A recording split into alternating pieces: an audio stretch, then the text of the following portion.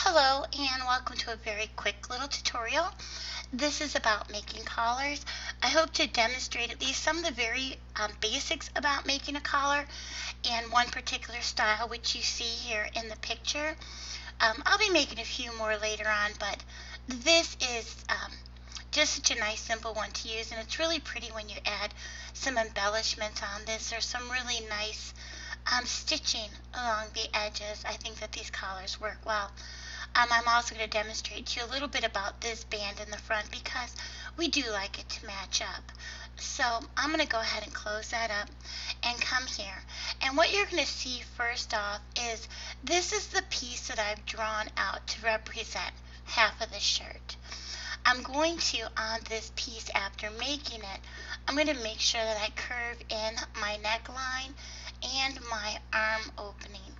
The reason that I'm doing these before I unfold this piece of fabric is of course so that I have symmetry here. And that's really pretty important when it comes to making collars by numbers.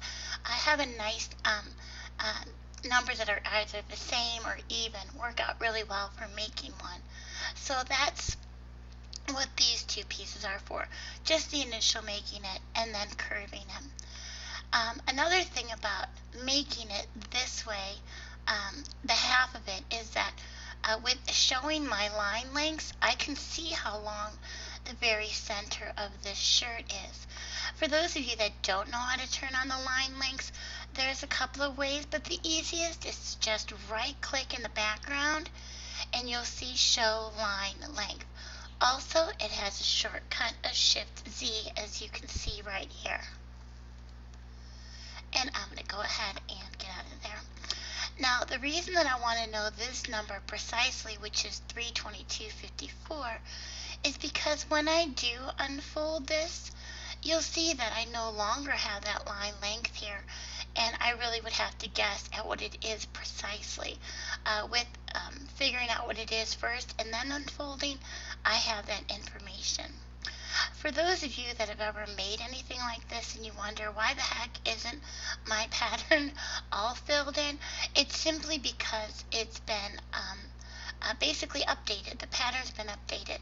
So you have to resync it in order for it to be filled in like that. And you can see that over here, the whole piece was actually created as well. Alright, well, I don't need these two pieces anymore. Like I said, I was just using them to demonstrate how to make this pattern. Also, the thing about having the length down here in half, or having it done here in symmetry, is the ability to have that dot right there, that point, that sewing point, that allows me to have a very measurable side on both sides of this that are even. So that's good for sewing. So 322.54. Before I delete this piece here, let me go ahead and create a rectangle using those numbers. And it will be again for the band that comes down the front of the shirt. So clicking on the create a rectangle button, right mouse clicking, or left mouse clicking, sorry. And of course, I ended up just making a mess here. Let me delete that real quick. I actually used my polygon instead of my rectangle. And left mouse click. And for the width of it, I'm only going to put like 10 millimeters. And for the length of it is where I'll put the 322.54 to match this length and click OK. So let me go ahead and get rid of these two pieces now. And let me click the right button here to select it and delete. Select and delete. I'll select this one and just move it over a little bit. Now, what I'm going to need to do before we even get to our collar is I'm going to need to use this as a guide to create internal seams on the front of the shirt. What the internal seams or internal lines do is they give me a place to sew this piece onto. You can't just, click sew and imagine that it's going to go there. You have to tell the shirt where it's going to get sewn to. So we make internal lines. What I want to do though, before I create those internal lines, is actually create a copy of this shirt. And I want to create a copy for two reasons. I'm also creating it at this stage after making the band on purpose. And I'll show you why. So I'm going to use Control C to copy it, Control V to paste it, and now you'll see that I have this second copy here. Well, I'm going to put this copy down on the bottom. I'm going to take this top copy and just move it over. And then I'll take the second one that I created and move it up. Now the reason that I did that, and again, this is the second copy made. It was made after this band. That's because as you create pieces, they actually come in layered. So let me move this over here for a moment. And if I zoom in, you can see that this pattern piece is on top of this one. And if I take this pattern piece and move it here, you'll see that this is actually on top of the shirt. Well, I need it, oops, let me grab it again. I need it behind the shirt in order to create internal seams on the shirt piece. If I tried to do it with the banding on the top, then I would put the internal seams on this actual piece, and that I don't want to do. So let me just move this so it's about centered right there. And now clicking on my internal line on Creator, it says create internal polygons or lines. I can left mouse click where I want the first one to be. And I'm going to scroll in pretty close because I want to get it close to the edge of the shirt. And I'm going to scroll all the way down to the bottom of the shirt. And let's see, we're almost there. I'm pretty sure we're almost there. Oh, only halfway. Let me scroll out a little bit and then scroll back in. Okay, and if I hold my shift key, you'll see that it becomes constrained, and now I have an internal line here. If I scroll back into the center area, because this is selected, I could do Control C, Control V, and then just hold my shift and move this over where I want it. And you can see again, I'm bringing it very close to the edge, yet not all the way over. So let me grab this again and move it a little bit more. And right there is good. I also wanted to create this band. Oh, you can see I'm off a little bit. I'll just lift it up. But also I created the second piece so that when I copied it over, I wouldn't be copying the internal lines onto the back of the shirt. So let me come in here and reselect this. And I'm going to come in all the way here. And I'm going to move this up until I get it right there. And there, that's better. Now what I need to do is one more little trick. I could, of course, take this band, which now appears in my 3D view over here, and I can make sure that when I make this, or sew it, or simulate it, I just have this in front of the shirt, and it'll get sewn to the front of it, even if this is behind it. Another thing that happened with shuffling these pieces around, these ones probably are not in the place that you think they are. So click on this shirt here and you'll see that it's actually the one on the bottom. And if you click on the back shirt here, you'll see it's actually the one on the top.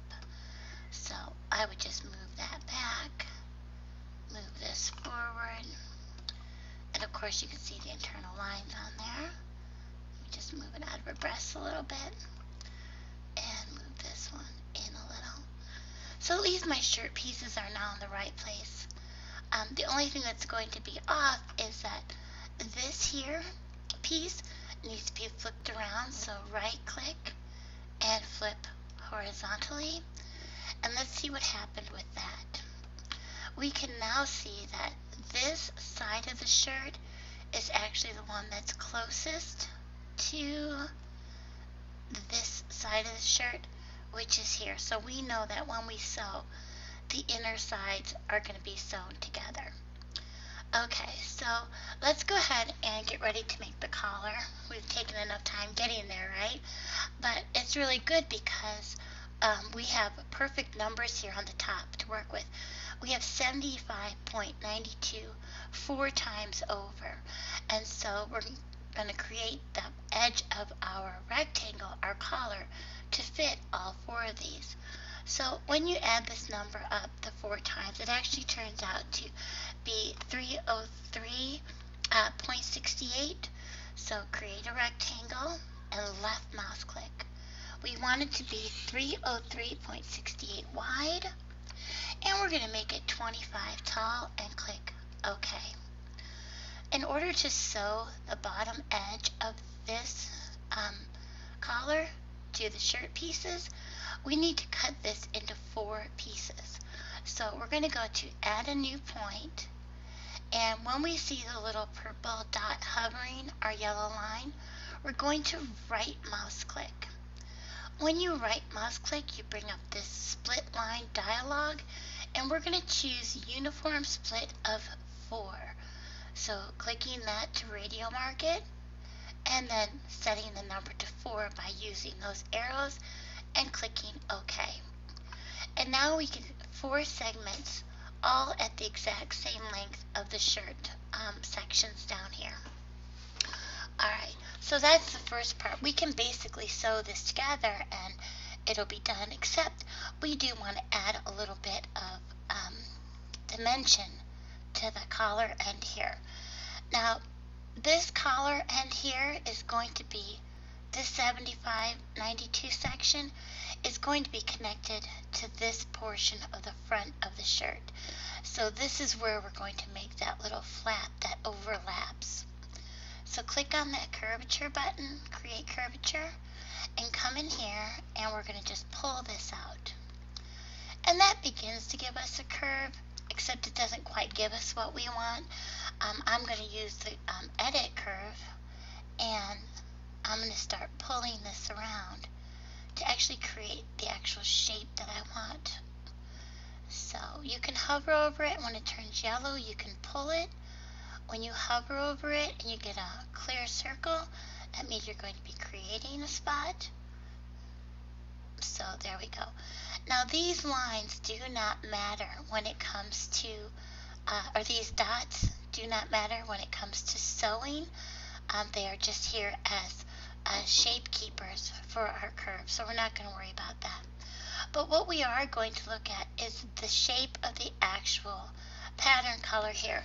Now this does not get fixed when you turn on the sync button. As you can see, it's still on right now, because this isn't a result of the piece not being in sync with the model in the 3D view. This is actually the way that the mesh is shaped. So the reason it is shaped like this is because there's very little geometry that makes up this mesh collar. So we want to tell this mesh collar to actually have more geometry so that it fits into the curve better. Now, if you were to turn on the mesh look of this and scroll in here, you can see that there's not a whole lot of geometry that makes this up. And we don't really need there to be, especially with the straight ends and the long side here. But when it comes to this edge, you see there just isn't enough edges and vertices to create this round shape. Well, if we use our edit or pattern button here and click on this, and then go into the properties editor, there is this thing called particle distance. And particle distance means that each one of these triangles are at least 20 millimeters away from each other. So if we lower this, then the distance between the vertices becomes smaller. So if we change this, let's say to 10 point, then you can see how this gets more geometry and it's able to form that circle better. And 10 is pretty good.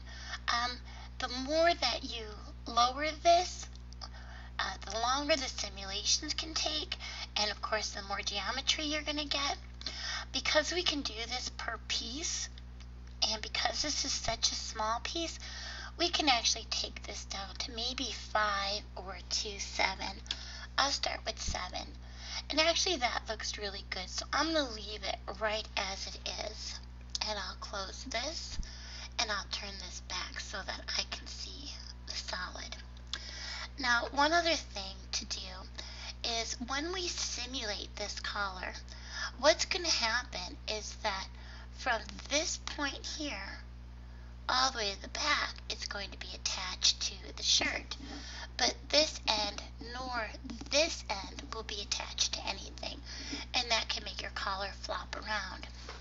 So let's go ahead and in the curved area here, let's create an internal line. And I'm going to click right up here by this first dot, and then double click at the second one underneath. I'll use my create a curvature button to begin creating this. I'll use my edit curvature to edit it to be the shape that I want it to be. And as you can tell, I am creating a shape that is very close and matching the actual curve that I have for the end of my shirt. And I'll just increase this size a little bit, bringing it very close. Of course, you can have this as close as you want. And I am going to move this end just a little bit off the actual. And let me get rid of that one there. Actually, no. Let's see. Let me bring this back where it was. I ended up making an extra one because I wasn't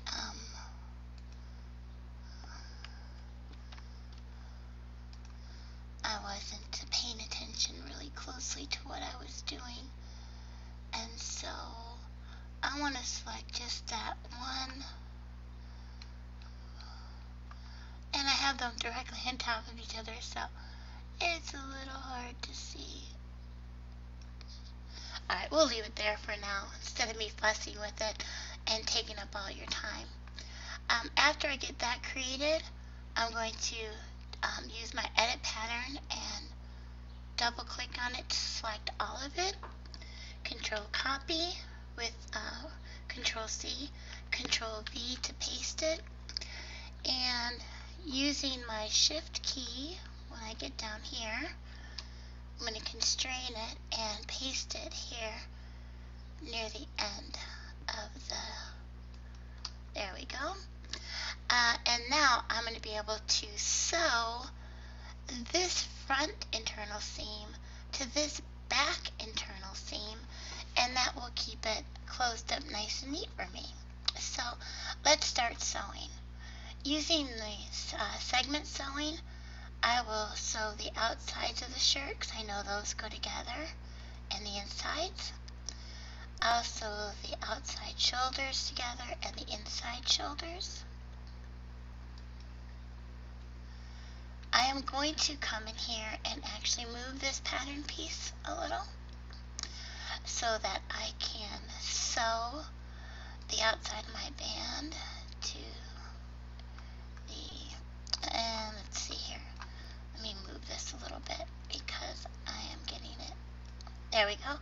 So I will sew this internal to this edge and this edge to this internal. And then I'm ready to do the collar pieces. So this one again here gets sewn to this front. So clicking here and here. That means that this one is going to start going around the back of the shirt, so those will get connected, and then that just leaves us with the other side. And finally, we need to do the collar internal seams. So sewing this one, and I guess I clicked on it twice. So there's once, and then that one. And let's see what we've got here. Now, the only thing that I like to do to prepare this is I'm going to take this pattern piece and I am going to rotate it. So after getting my environment button and going to the gizmo, I'm going to make sure that I'm on world coordinate gizmo, and I'm just going to take this and turn it backwards, because remember, this side is going to fold around the front of the neck and connect along this edge. And so let me just take this piece here and let's move it behind. I have not been playing in Marvelous Designer today, and I keep using the keyboard shortcuts for my screen camming and panning based on another program at the moment. So please forgive me if I'm kind of have the screen going a few odd directions. And I am bringing this rather close to the body. It may tuck into the avatar, but we could easily pull it out. But the closer that this is to where we want it in its final result will help this collar bend easier for us. So with that done, those pieces in place, let me go ahead and click on Simulate. And not so bad. Let me just go ahead and pull this out of the breast area. Like I said before, it's really easy to do that. Nice and quick, didn't take any time. What has happened here though is it looks like my collar flap has gone behind this one. And that's okay, because what we can do is we can pull that out. And let's see. It's going to give me a hard time. Alright, let me turn Simulate off. And I'm going to, well, actually, I don't know if that's going to help with this actual one. It is really stuck in there today, so let's see. You just have to sometimes work it out. There we almost had it. It's not going to come out for me because, of course, you know, doing a tutorial is going to keep it in there. Alright, so let's see. Let me go ahead and turn the simulation off. I'm going to just reset my pattern pieces a little bit. And as I simulate it, I am going to actually slow it down before it gets where it's all the way in. So I'll click on it, and you can see I've stopped it just before that piece tucked in there. And let's see. I do not know why it's giving me such a hard time this time around when it hasn't before. We want to just pull on that so that it pops right out from in there. There we go. It actually did it for me that time. And not so bad. So you can see, just pulling these pieces apart, I got it to pop in there. As you can see, not everything is like perfect the first time around. You gotta practice a little bit. And then of course, let me just pull her shirt here so that her breasts are not tucked in like that. And anyways, there is the start of your shirt, and you have a nice collar, and you have a band that's lined up perfectly. You of course can make this band wider to accommodate buttons or stitching or any kind of embellishments. And you have done the basics on making a collar, at least the basic idea on starting one. So good luck and have fun with them.